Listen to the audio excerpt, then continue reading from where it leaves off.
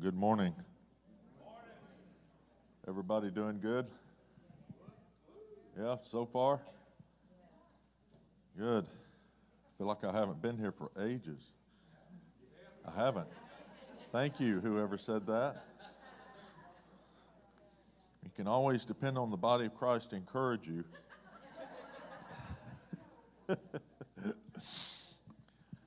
Open your Bibles with me this morning. I've got something I just wanted to share with you, and then we can go about our lives with the Lord. Matthew 11, your iPhones, iPads, or whatever.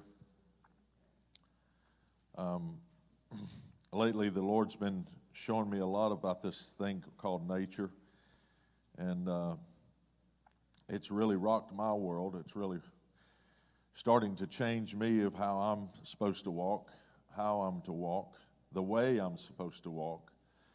I'm not supposed to be a follower of Jesus, but I'm supposed to become like him. There's a difference. The enemy would love for us just to follow him, not become like him.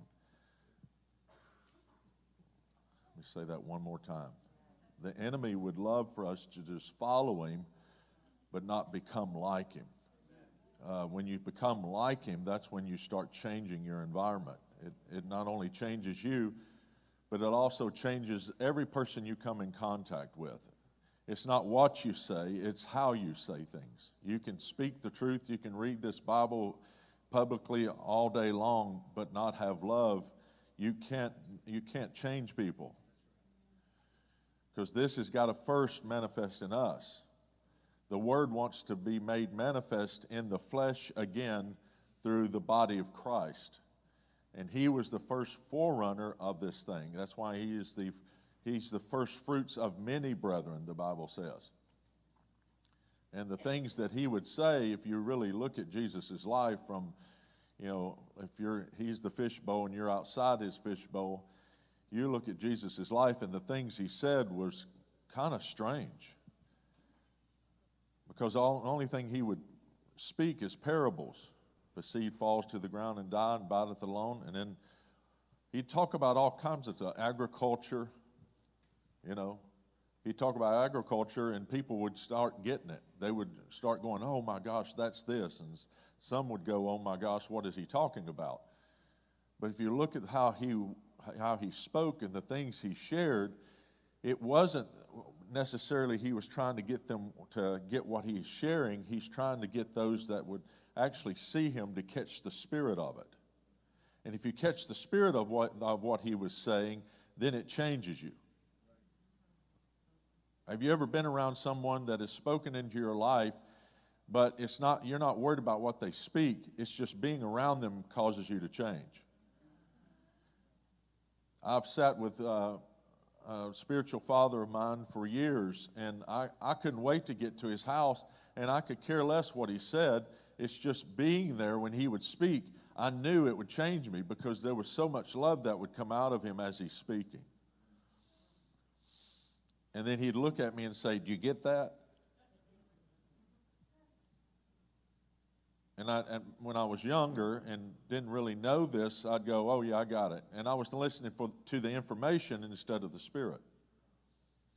But I didn't understand that yet. I know now that was God in flesh manifesting to me, trying to get me to actually get it, which was Bob Jones to me, my spiritual father, was like Jesus in a man suit to me. But I didn't get it until he left. Same thing with Jesus. They didn't really get it until he left. And when he left, they realized, oh my gosh, we had been sitting around the throne the whole time. Because Jesus is the throne. He is the mercy seat. You get around him, everything is judged in your heart. He doesn't even have to say anything. His love exposes everything, doesn't it? And you get around certain people, it's not what they're saying that makes you a little bit nervous, it's who they are. Amen? So he wants us to be like him on earth as he is in heaven. He could care less us talking like him. He wants us to be like Him, which will totally rock the world. It'll change the world. It'll change your world up here as well. I guarantee it. At first, there'll be major warfare when you start seeing this nature start to wake up in you, and that warfare is going to be in your own mind. Because when love starts awakening you, the very thing that happens is your carnal mind starts rebuking it. It starts reminding you of your past. It starts telling you you've got too much shame to enter into this place. It makes all of these excuses, and then the religious spirit comes in and says, hey, you've got this stronghold, you need to deal with it, you need to go do. But it's still the same old thing. It's the old carnal mind. The carnal mind is at enmity with God. Put your hand right here. The carnal mind is enmity with God. So it's always going to accuse God 24 hours a day. Oh, please get that one.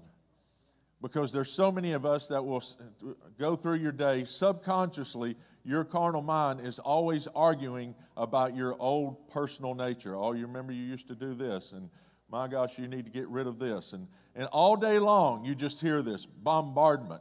Have you ever wondered why?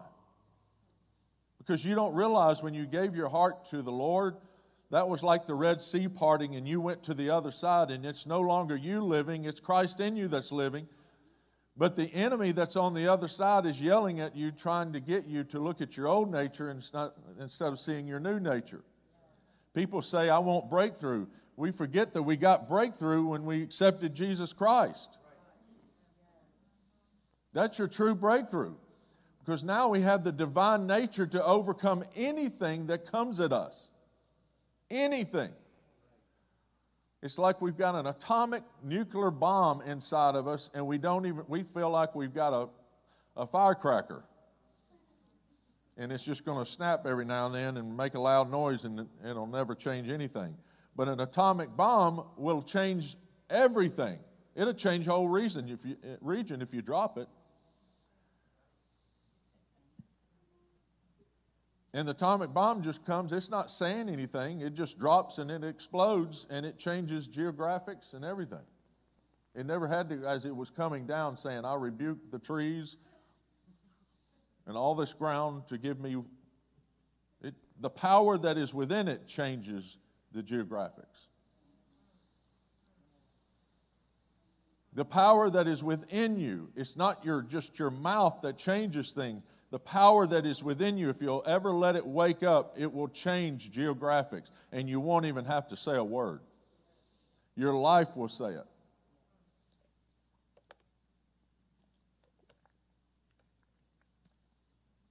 How many of you are tired of being followers? That's a trick question. Who's making us think this way? Because then it gets you into trying to be all this behavioral stuff. How about just being?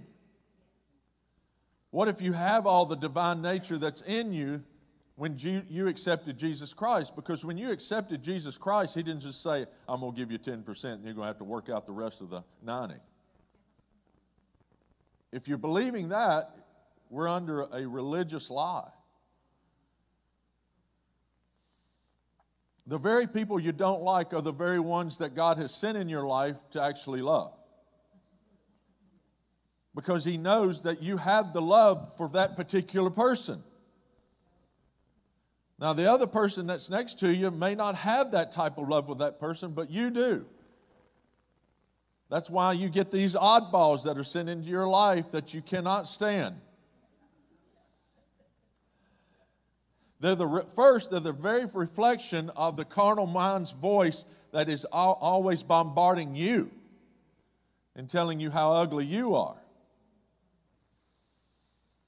So you've already got some power there. You've overcome the way it's talking to you. Now that person that manifests in your life that you've overcome in your own mind is now there to actually be set free.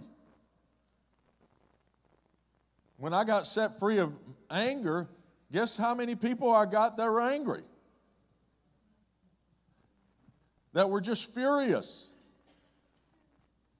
They had major religious problems and religious spirits, and they were always debating me.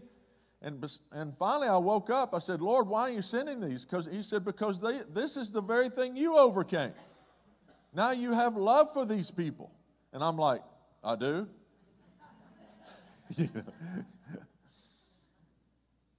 Because you forget. And man, the enemy wants us to forget who we really are. We want to forget who he really is.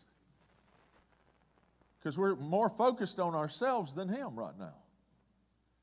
And man, if we ever get back focused and start seeing who he really is, it starts awakening that divine nature in us, and we start loving without having to even do it. You just start obeying, because obeying is wonderful. Now, in this world, it doesn't seem wonderful because it's given a bad rap. But obeying is awesome. If you obey him, you love him. Those that love him truly obey him. They obey his commandments and walk in it. And you eventually love obeying. And it becomes a part of your life. You eventually start obeying love than you are your own self-will. When you love to love others more than yourself. When you like to get to that place to where your whole life is to give life even while someone's in major sin. Christ died for us even yet while we were in sin. In other words, he loved you even while you were in sin. Even if you weren't going to change, he still was going to love you. He never changed. He never looked at us and said, well, I'm going to die for you. Now you've got to change. No, he just said, I want to die for you. Even if you don't change. That's how much I love you. And that's the type of life that's going to wake up in this nation. We're getting so selfish that God's about to wake up. Okay, praise the Lord. Matthew 11, we're going to start in verse 29. Now I want to preface this. We've got to remember that what he is about to say, he is speaking in an atmosphere of Roman control and torment. And he's also speaking it in the atmosphere of religious, churchy, terrible control of the people. The religious church has gotten to the point to where they're using God's principles to control people. And now you've got a bunch of wounded sheep out there, and you've got a bunch of wounded people out there that are wounded by the government. So it's either the church or the government that's wounding them. Sound familiar? Won't get into political stuff because I can. I just hold my tongue. But this place that they're in spiritually, that everybody's living in spiritually, God has allowed to get so bad so that everybody can truly see the light. One little light appeared, and everybody can recognize it. Oh my goodness, that's light. Why? Because everything else is dark. Oh my God, that man is totally different than anybody else. We've never seen a man like this. And he's about to share this to people that are in bondage. Now let's just read this and hear what he's actually saying. He says, take my yoke upon you and learn from me. In other words, just watch me. If you'll watch me, you'll change. You ever been around somebody long enough that their nature gets off on you? Whether it be good or bad. Y'all, right? You don't have to say the bad ones, but we do that. We're the only ones that can actually be transformed in the very image that we're beholding. Nobody else can do it. Only we can, which is wonderful. Even the angels wonder how in the world that happens. And he's saying, if you'll look at me instead of looking at all the stuff that's in your life and learn from me, everything, every burden that you've been carrying will become light.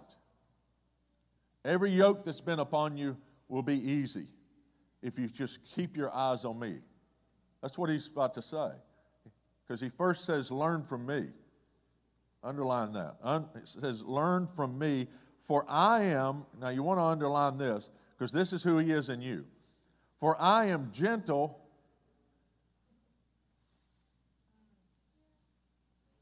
and lowly in heart, and you will find rest for your souls, your minds. When you like to find rest for your mind, when you love to be so focused on the Lord that is within you that your mind comes into order with the very nature of God that's been hidden.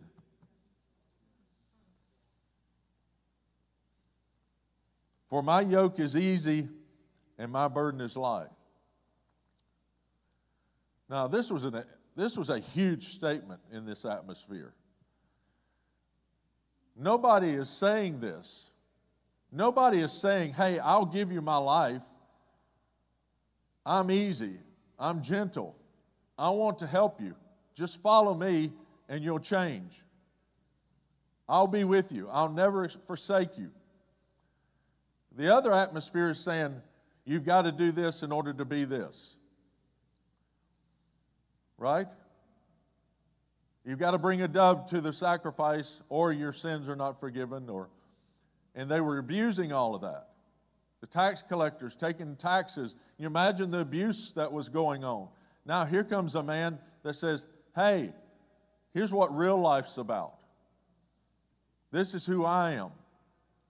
So the people that are in the crowd that have been following him, they're probably whispering, you're not going to believe this, but he really is like that. We've been watching him. And those that have never followed him, the newbies, the ones that have been following him, they don't realize it's gotten on them, so they start whispering to everybody in the crowd, saying, this is the truth. Let me tell you a story of what happened yesterday. Everything he's saying, he's living. So the very nature that was on Jesus got on the ones that were following him, and then they started spreading it as he's speaking.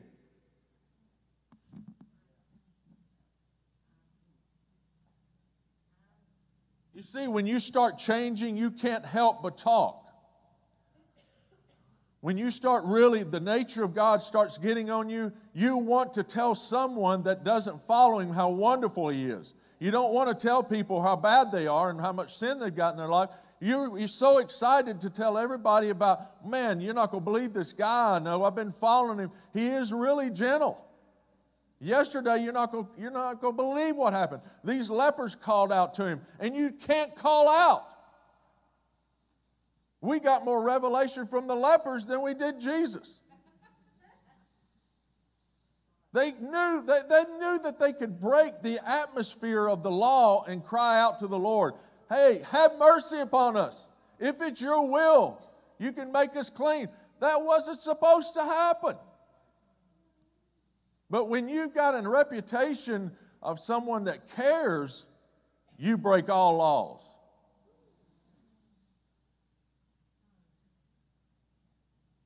You break all those hard laws that have been keeping you captive in your mind.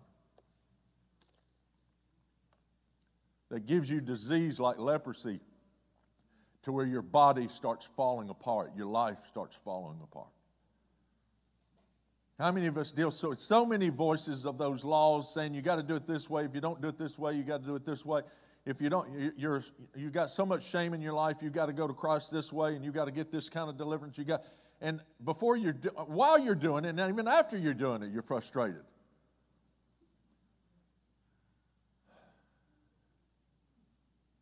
Anybody in here been in a ditch?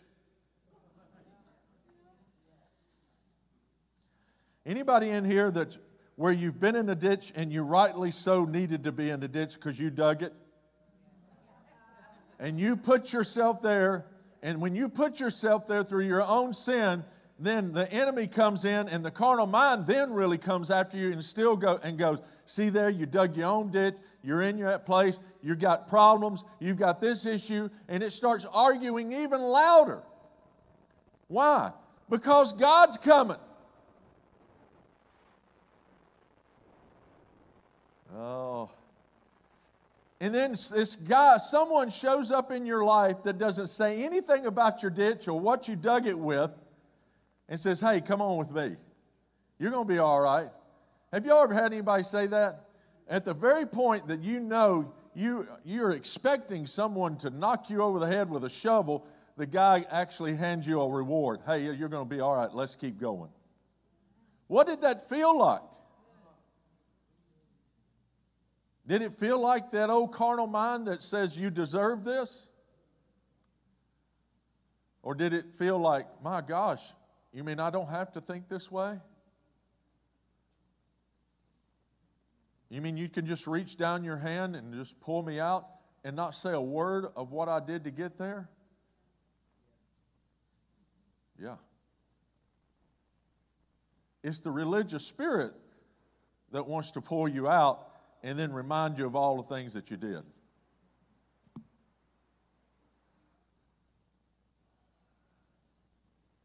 Okay. And they're beholding this, the man.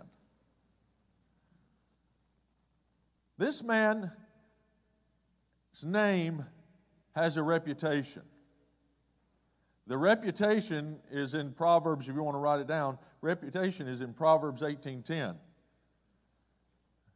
says, the name of the Lord is a strong tower, and the righteous run to it and are safe. Interesting. Everybody ran to him. When they knew who he was, when they felt his spirit, when that reputation, when he'd come into town, everybody would come out of the ditches running to this man as though he's a tower and a safe refuge. And they didn't realize as they're running, they're becoming righteous. Because in their mind, they already know he's kind and lovely, which is changing them as they're running to the tower.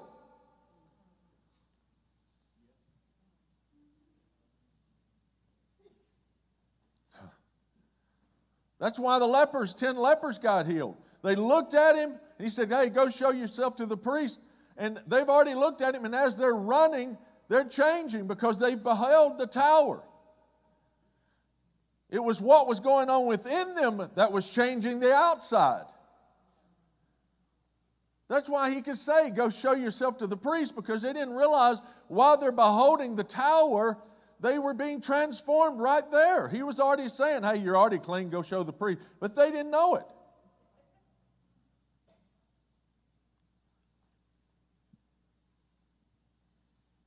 God's that powerful. That's how strong He is. He didn't have to say not one word to those 10 lepers. Or did He? Was His life saying everything in their consciousness while they were beholding Him?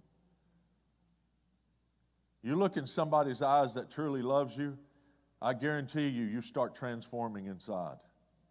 And you don't even know it. Leprosy starts falling off of you.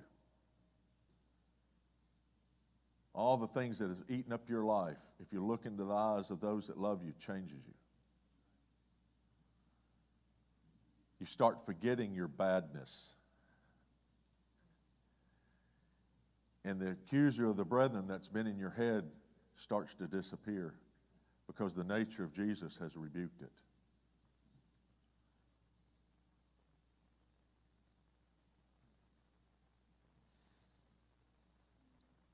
Turn over to Mark 2. Does this help? I remember when I was in a ditch. I've been in a ditch a few times. It says a righteous man will fall 7 times, but he gets back up. So I already know I'm in for it. If you're trying to not fall, you've already fallen. Okay, praise the Lord. You hear that? You're already in bondage. God wants you to live life, not analyze it. He wants you to live with Him, for Him, in Him, and become just like Him. It's funny, when you're with someone you love, you never ponder your path. You think about it. It's like you can do everything, anything, and you're bulletproof. But the moment you're out of love is the moment you start articulating everything. You analyze everything. You even start seeing your partner different. Well, I didn't see that about him. It's because you fell out of love. Well, it's not a marriage counseling. Okay. Mark 2. Mark 2, verse 1. This is one of my favorite scriptures. I've studied this I don't know how many times. And the other day I was looking into it because he told me to turn there. He said, I want you to look at me again. That's what he said. I want you to look at me again. I said, where? He said, in Mark 2. And I thought, I know that scripture. You ever done that? Well, I know what he's saying. And you just lean on something old he said. I know what he said. And you miss it. Y'all okay this morning? We all right? All right, Mark 2. It says, and again, say again. And again, he entered Brad's town. Capernaum. He entered Capernaum again. Say that with me again. How many times has he entered your house again? How many times has he come into your city again? Right? Capernaum was a busy place. It also had a lot of idols.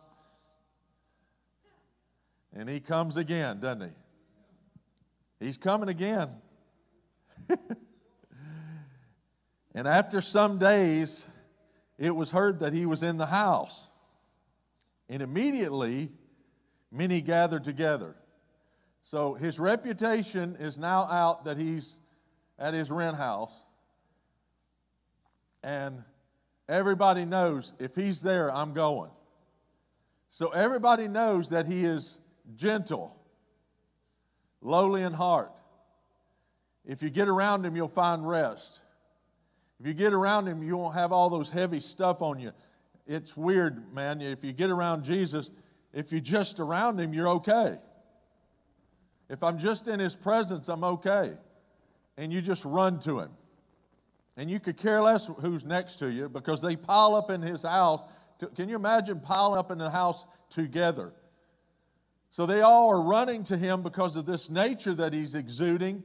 And they all are piling in his house to where you can't even get in. So there is body odor.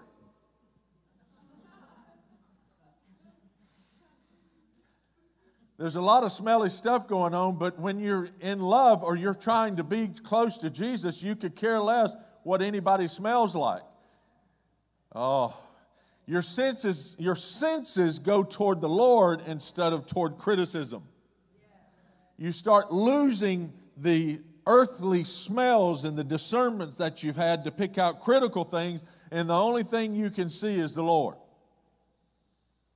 Well, praise the Lord.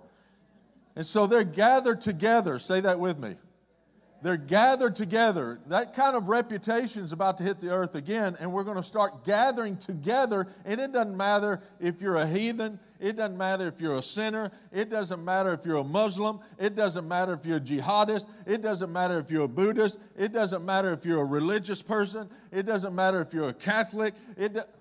All things will disappear.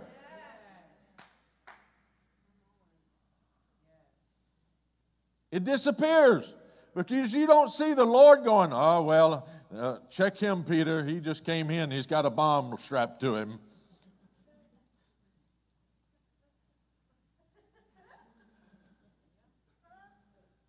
Because there's no telling how many times I've been a terrorist where I've walked into a meeting to actually set a bomb off. And as soon as the Lord shows up, it's defused.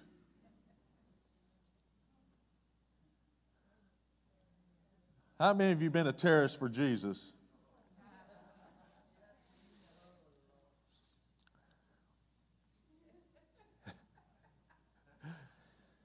I wasn't expecting for him to say all this, so y'all can blame all this on him.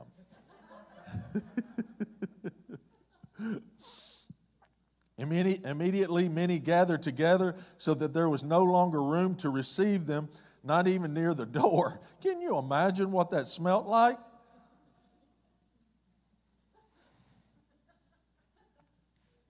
And he preached the word to them. Then they, say they. It's not one person. It says, the story's about to shift. It shifts from, it's the strangest thing. It shifts from focusing on Jesus. Now Jesus wants the focus to be on these men. Oh, you got to get it.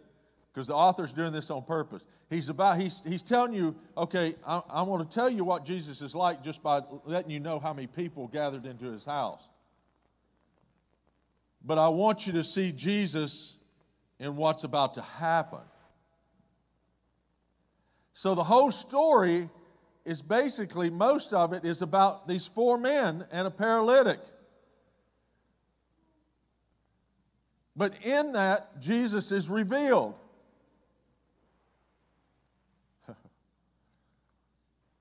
That's what God is wanting. He's wanting people to see Jesus in people instead of in Him. Because He's already done His part. Now His other part, and His inheritance that He's left you in you is now got to show the rest of who Jesus is. He's leaving it up to man to show who Christ truly is on the earth. Are you with me? And He says this, and they came to Him, bringing a paralytic who was carried by 4 men.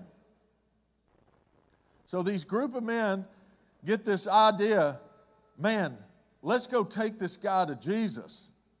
And they all get together and they grab him up and they start hauling him to Jesus' house.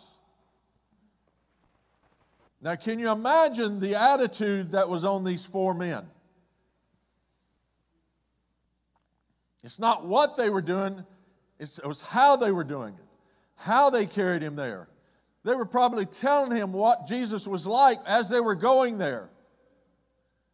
Encouraging him, hey, it's going to be okay. We're going to get you in this house. You're not going to believe it. As soon as you look in his eyes, everything's going to change. Something's going to happen. And the paralytic go, why? Because look at us. We're caring for you. We love you so much. We're here to actually go get the lost sheep, that one lost sheep, and bring him to the Lord. Because we love you, man. It doesn't matter how twisted you are. We're going to love you right where you are.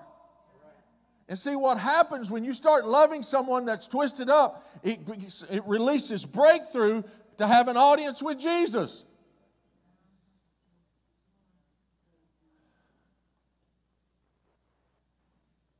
Could care just be the antidote for this world?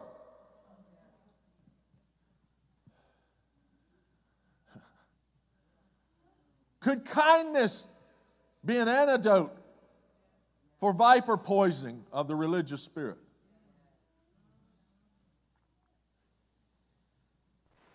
I believe so.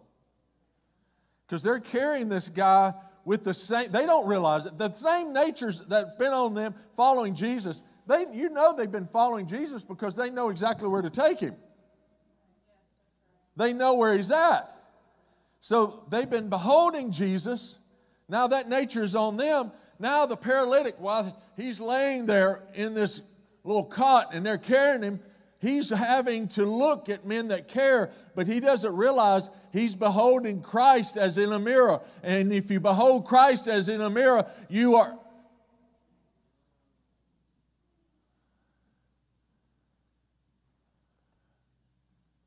So on his way to the Lord's changing him through mankind.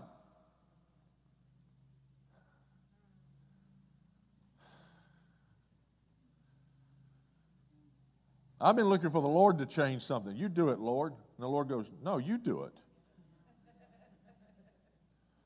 I've given you the very divine nature of who I am. Why don't you let it wake up and stop blaming me to do it? You love like I do because it's in you. Lose your criticism, lose all your judgment, and you'll be free, Brad. You'll be free to love anyone. You'll be free to love the most twisted up people. You'll stand for them.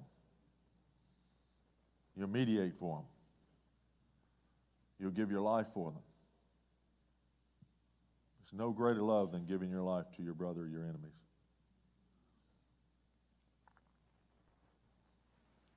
So they're bringing him. Say they're bringing him. And you can imagine the power that's exuding out of these four men as this paralytic is watching them. And they're bringing the paralytic who was carried by four men. And when they could not come near him because of the crowd, they uncovered the roof where he was. There's that breakthrough.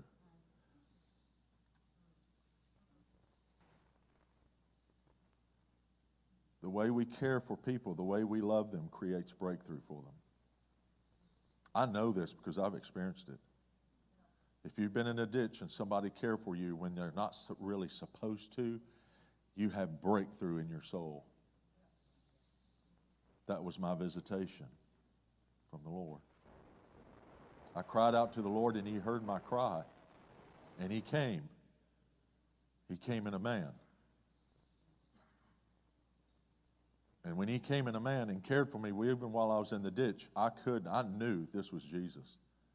I knew this was the answer that I'd been crying out for. I need your help. And He gave me rest for my soul. You got to understand, Jesus is just a carpenter. We look at Him as the Son of God, but everybody else is looking at this kind carpenter that is awesome. He's going to accept you just the way He is. He's a carpenter, and it's the weirdest thing. He does miracles, but He's still a carpenter. I don't understand it, but I love Him. There could be plumbers in here. There could be, businessmen in here. There could be all types of stuff. That's just the vehicle to release Jesus.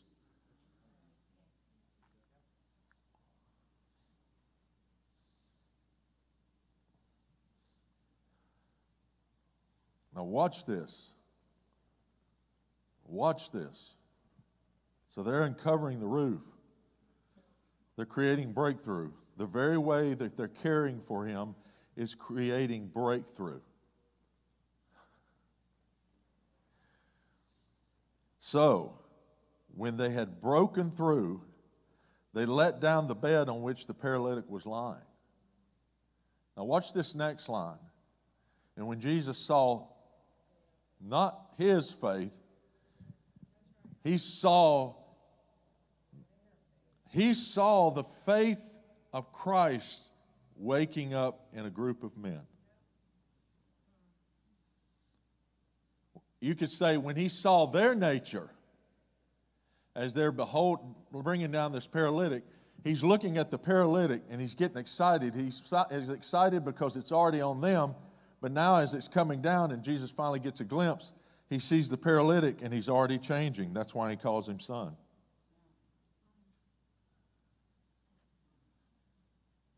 He had been transforming because he was with a group of men that was radiating the nature of God before they even got an audience with God. And so Jesus will confirm that which is going on in heaven coming upon the earth, and he'll say, son,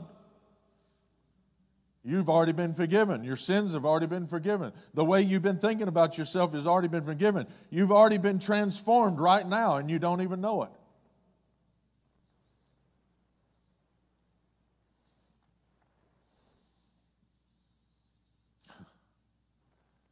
Do you get it? Look at this. When he saw their faith, he said to the paralytic, what did he call him? Son. You hang around a bunch of good folks that are exuding Christ, you're beholding the Lord, and you don't even know it. Even the disciples didn't know they were beholding the Father, and they were being transformed into His likeness and didn't even know it. Who told us that we even have to know that we're being transformed anyway? Why couldn't you just actually enjoy just walking with the Lord or walking with each other? How'd you like to walk with each other with not having to analyze one another? Wouldn't that be awesome? Just that would actually free us. Because they're coming, they get to a point in their life with Him, they go, Lord, show us the Father. It is sufficient for us to see the Father. Please show us. And He goes, have I not been with you so long you can't see me? In other words, this carpenter was actually the Father. And the Father inside that carpenter had been speaking to them their whole life, all those 3.5 years, and they couldn't see it. How many times have we not seen it when someone comes in our life and they speak something in your life, it changes you, and you don't even know? The Father has come down to actually reveal Himself to you.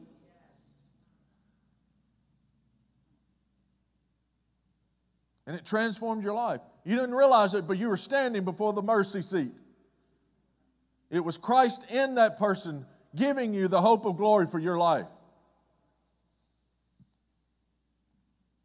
Because Christ in us is the hope of glory. It's not Christ in Him. It doesn't say Christ in Him. It says Christ in here, in us, is the hope of glory. So Christ in these 4 men was giving this paralytic hope again, and it was transforming him without him even knowing. And by the time he got an audience with Jesus, Jesus just confirmed what's going on. You're a son. You were twisted up, but you've been beholding me this whole time getting here, and it made you what? Untwisted. Hang around people that are with Christ, you'll get untwisted. You won't have to go to the lines for prayer. You won't have to Facebook, I need deliverance. You just get around the right people that are exuding Christ, you get untwisted. They'll challenge you. I remember being around Bob, man, and sometimes when I'd go to Bob's, there would be that spirit on him that was the fear of the Lord. I'd walk in there and I'd pucker up. Just like, oh man, but you know, y'all ever done that? Gotten nervous around certain people that are godly? I mean, really godly. Those that are real, true, you know, there's real believers and then there's unbelievers. Because a true unbeliever, you do realize, a true unbeliever, Paul talks about, a true unbeliever is a Christian that isn't walking with God. That's a true unbeliever. It's not a heathen, that's an unbeliever.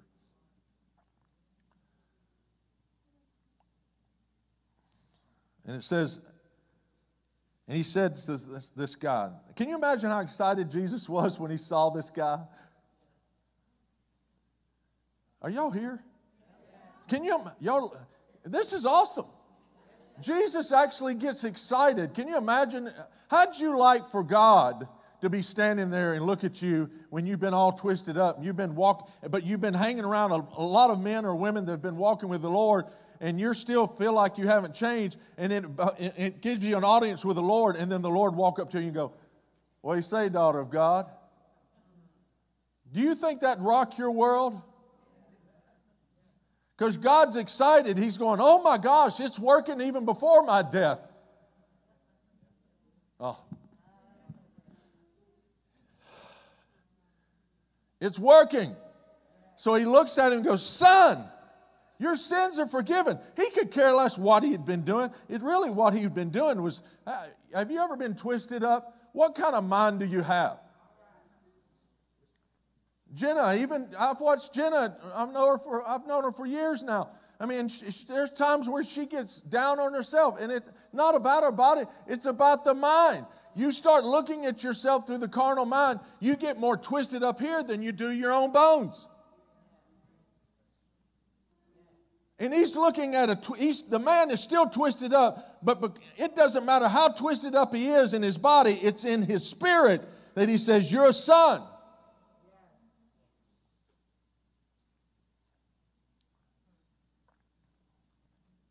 And as he says it on the earth, and he confirms what's going on in the heavens, which is within him. He's looking at within the heavens, which is in man, and he's going, you're now a son. And when he says that, it confirms it on the earth, and his body has to start moving. because it has to line up with the way that he's thinking of himself.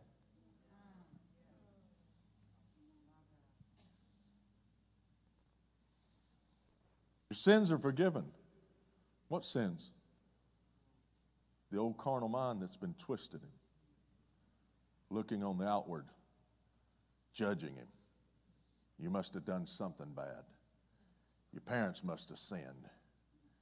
Something must have happened. You need to go back in your bloodline and cut it off. He got twisted up to become a son.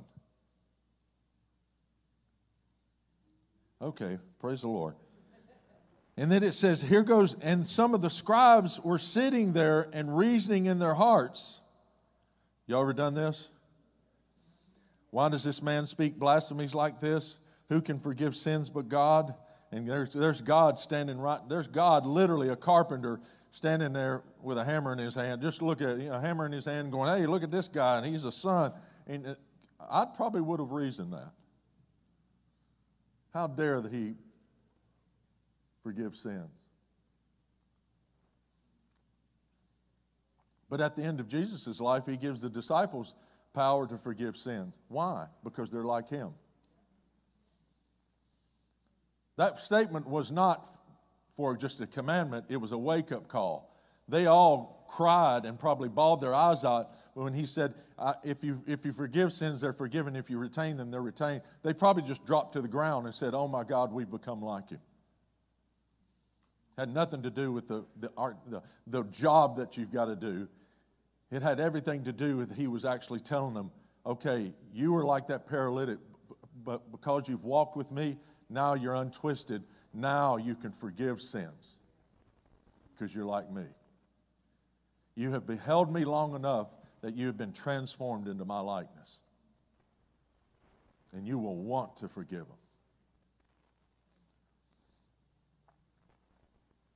them. And these reasoning guys are beholding this stuff, and God is letting it go on. I mean, how many times have you heard a speaker or somebody that's really speaking the truth and your mind goes nuts and it's reasoning, but God still just keeps pouring it out while you're reasoning. Because if he can get you still beholding him as that speaker is speaking, you are being transformed in his likeness, but through the power of the Spirit, not your power, through the power of the Spirit. And that's what's happening here.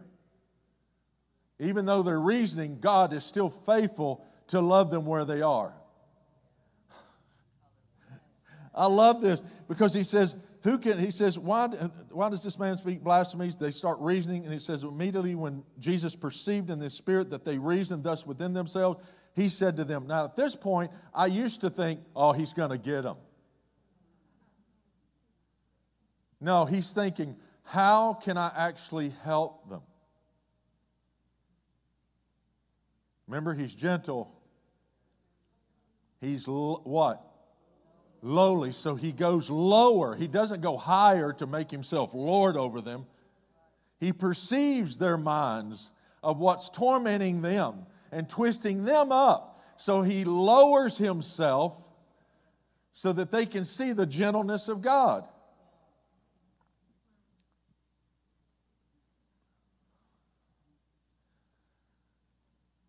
And in his spirit that they reasoned thus within themselves. And he said to them, why do you reason about these things in your hearts? Which is easier to say to the paralytic, your sins are forgiven you, or to say, arise, take up your bed and walk? Now watch this. But that you may know that the Son of Man has power on the earth to forgive sins. In other words, so that you can be free, I'm going to show you who I really am. I'm going to do what you want me to do. So they didn't want him forgiving sins. So he thought, well, I'll just lower myself so that you can actually see God again. I'll lower myself and I'll just go over here and go, then get up, take up your pallet and just get up. So it wasn't just for him, it's for those that were reasoning. Do you think that brought conviction? Now, he didn't do it to show off. like most, well, yeah. He didn't do it to show off. He did it to save. Because these were his people. They were just as twisted up as the paralytic. And so watch how he handles these people. And he said to the paralytic, I say to you, arise, take up your bed, and go to your house. So the guy goes, okay. And it says, immediately he arose, took up the bed, and went out in the presence of them all, so that all were what? They were, underline the all. They all were amazed and glorified God. He saved the whole crew. I would have done the miracle to the paralytic and turned to the reasoners and go, man, you've got a religious spirit. Y'all got to repent. I'm going to tell you what, you're reasoning in your mind, and I know exactly what you're thinking. Man, God's in this house, and fear of the Lord. No, what he was doing and the way he was treating them released the fear of the Lord. You have somebody that loves you when you just know you're not supposed to be loved. It releases the honor of God in your heart. That's called the fear of the Lord. It changes you. And then the whole house got saved. Wouldn't you like to see your whole house get saved? Not just the twisted up things the way that you think, but all that reasoning that goes on in your mind. Well, what about that? I just can't believe she's doing that. Why is he speaking that way? And I would do it this way. The Bible says him. Aren't you tired of that? Wouldn't you like to meet a carpenter that's the Son of God?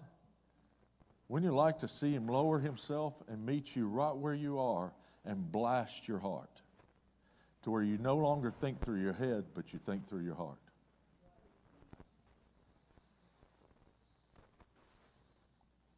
Everybody became the nature of God after that day. And he spread throughout the regions. How did he spread throughout the regions? Through men, through women. That's how we're going to spread him. It's not by talking him. It's by living him. Does this make sense? Let me pray for us. Lord, I just thank you for this Sunday.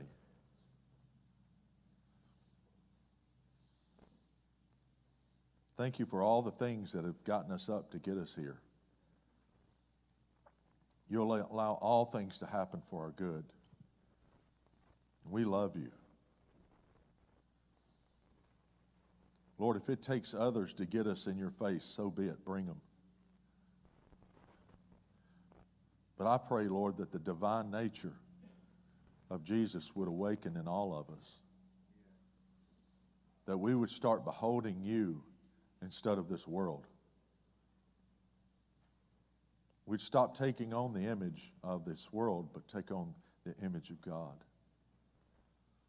I pray, Lord, that anybody in this room that has been dealing with some messed up thinking, let the anointing of the love of God that's in this room blast their house, blast their minds, and fill them with your glory. Because it doesn't matter how twisted up their mind is.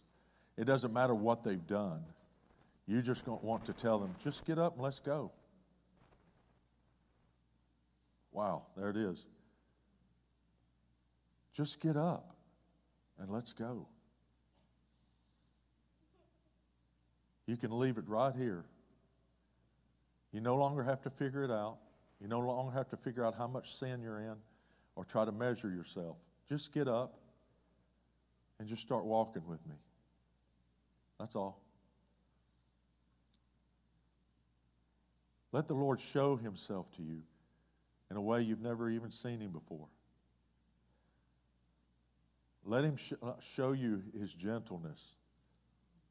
Let him show you his kindness. He goes low so that he can bring you high. His report about you in heaven is awesome and good. Let it come into your heaven, into your body, and into your spirit. And let that which has been taking over your life to only twist you up be left alone, wanting, because you've left it to follow another mind, Christ Jesus. Paul said, let this mind be in you. He didn't say, I'm going to make this mind be in you. He said, let this mind. So I just urge you to let go of whatever's been in you, the mind that's been in you that's criticized you, and let the mind of Christ, let the mind of His love and His care come in your life. And fill you with His glory.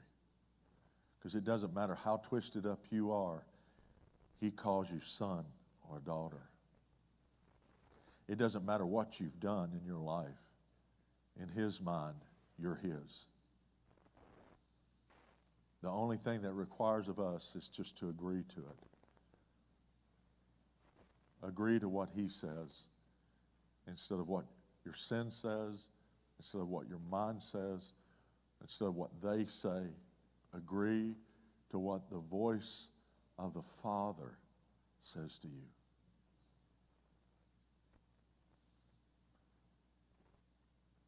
And let it create breakthrough within your soul. And you'll find rest.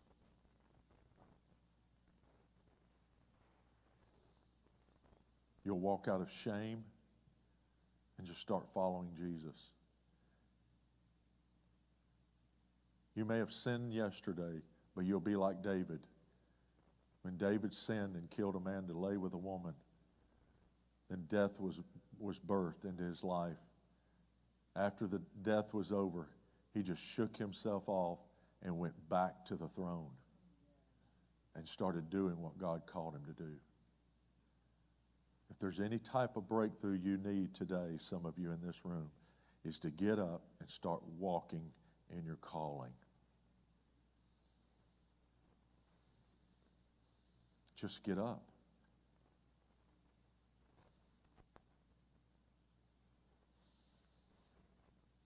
Just start walking. Shake off yourself like David did. Now, there'll be a lot of soothsayers. There'll be a lot of people that say you've got to walk through this and you've got to walk through that. They don't realize you do walk through this and walk through that when you start walking in your calling. When you start walking in that divine love and nature for your life. Now break every sickness, every spirit of infirmity that has hound our body, that has hound our mind. We break it in this room. We break it off the people that were watching. No longer will this spirit of infirmity and torment hit your body any longer. We let the mind and the presence of Jesus now to replace it. Where there was infirmity, there's glory. So fill those places of infirmities with your glory, Lord, right now this morning. And let healing arise. And let it command whatever's there to leave. Thank you, Lord. Thank you, Lord. Every form of shame that is talked to you, let the Lord walk in on that house and let Him sit on that throne of shame and just watch what happens. He turns shame into a throne of God because shame disappears. Let Him enthrone Himself on your very secret place that you've hidden.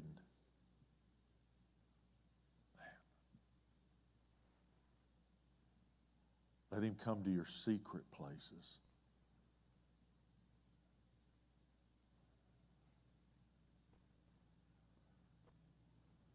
I just welcome you, Lord, into my secret places I've been ashamed of.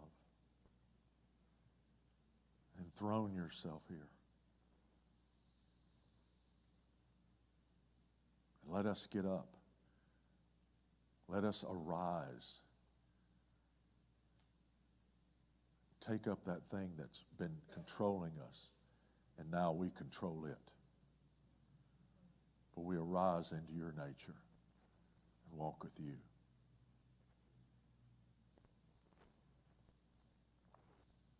We love you, Jesus. Let that you have given us, that has been hidden in man for so long, that mystery of Christ in us, the hope of glory, let it start arising. Let it take over our life. Let it take over this world. Let not just 4 men be carrying paralytics. Let us all be carrying paralytics. Let us all be known as those that carry the twisted ones.